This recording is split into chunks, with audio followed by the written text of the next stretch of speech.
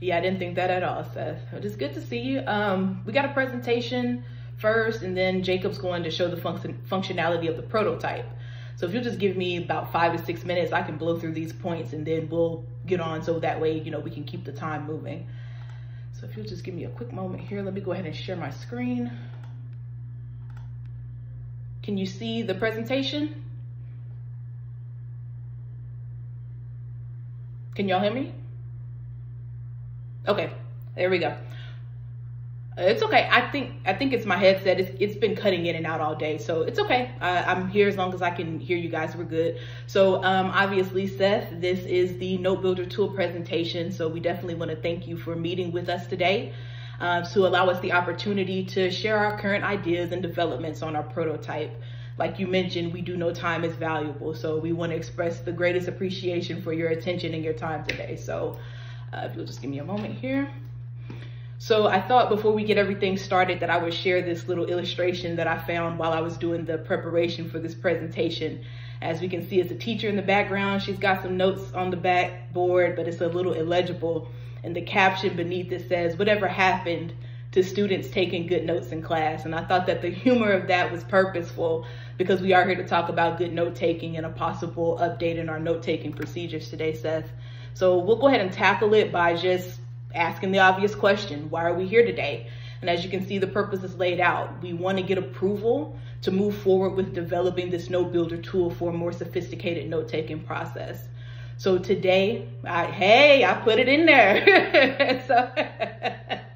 So today we're going to talk about the benefits of the Notebuilder tool, any possible pain points that we may encounter as we continue to work out the kinks of the design, and then also what we need to get approval for the tool. So here you see on the right, we have something that's familiar. This is our current hot button and quick note text that we use in Titan. And that's essentially what we want you to think about, Seth, when we talk about this Notebuilder tool. This is going to be an improvement on the hot button and the quick note design that's already in Titan. So some of the benefits of the Notebuilder tool is uniformity with the BPA design. And as we already kind of touched, sophistication is what we're aiming for. So when I think about sophistication from a department standpoint, I think about uniformity.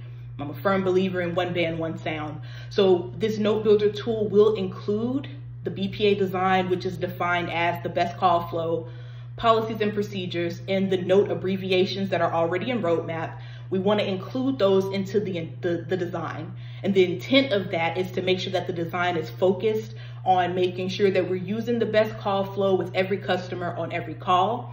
And we also want to eliminate the guesswork of that note interpretation from one associate to the next. Another benefit is to reduce high risk alerts. Now, of course, we can't have it our way. If it was up to us, we would eliminate the high risk alerts, but we got to be realistic, right? So the BPA design that we're intending to put into the design is designed to reduce those high risk alerts that we see trending across the department regularly. Also, another benefit to the Notebuilder tool is we want it to support the new ease OBO changes with a note-taking process that is up to date. Again, I'm going to say it as many times as I can, Seth, because I know this is our goal right now. We want this to be a sophisticated, elegant design. And so this is where the cool part of the design is going to come in. We want the new features and the aesthetic to be fun and trendy and something that boosts morale. I worked on the morale team, so I'm also a firm believer that if we have good morale, then we can increase those NPS and CSAT scores across the department.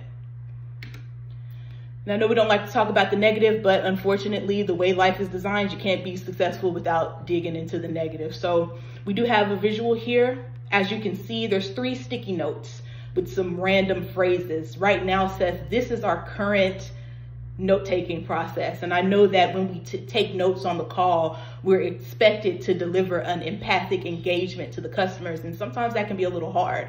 So we try to eliminate that by giving ourselves these templates. But as you can see, these phrases are different from one associate to the next. And these are all real templates that I gathered from our team. So the pain points that we expect to encounter, associates may not find the tool useful.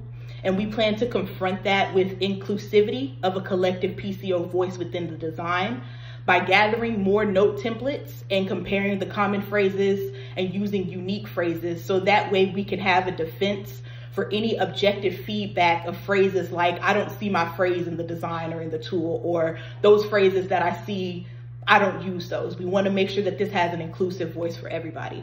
Another possible pain point that we expect to encounter is that associates may find the functionality of the tool complex.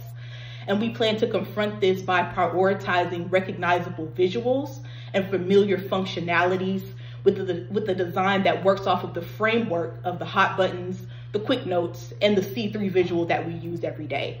If the interface is already familiar, then the associates can connect familiarity with working knowledge that they already have and navigate through any changes or any inner user face comfortably.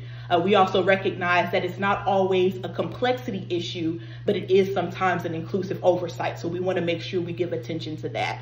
And another pain point that we expect to encounter is changing from an independent mindset to a collective mindset. And we know that that can be difficult to promote. Now, this may be one of the harder challenges, but we plan to confront that with a psychology approach of negative reinforcement. From observation, and you can correct me if I'm wrong, Seth, I believe that our department is evolving. And so we want to make sure that we keep up with that evolution, especially with advanced systems coming out like Ease OBO. A new note-taking process would require a maturation and skill set from us as associates and the teams across the departments, which means that it is possible that disciplinary action is a possible priority for outdated skills that don't match the changes that we're trying to make. So in conclusion, we want to have this Notebuilder tool support us with the new changes that are coming with Ease OBO. And now that we know the benefits of the Notebuilder tool, the possible pain points, and how we plan to encounter them, here's what we need to get approval for our proposal to build the tool with the design, advancement, and an effective user interface. We do need a strong team of thinkers with strong team collaboration skills who can meet deadlines and bring insights to the design of the tool. We also would like to request an approval of 2 to 5 hours a week per associate for roughly about 10 weeks to collaborate as a team to enhance current design and formulas for tool effectiveness. And also we would need support across the enterprise to make this tool worth its value. So again, thank you, Seth. As you can see, I added a little bit of my humor in there. I hope you took notes. And at this point, I don't have anything else to present, so I'm gonna pass the presentation over to Jacob so he can present the functionality of the Notebuilder tool prototype that we're already working on.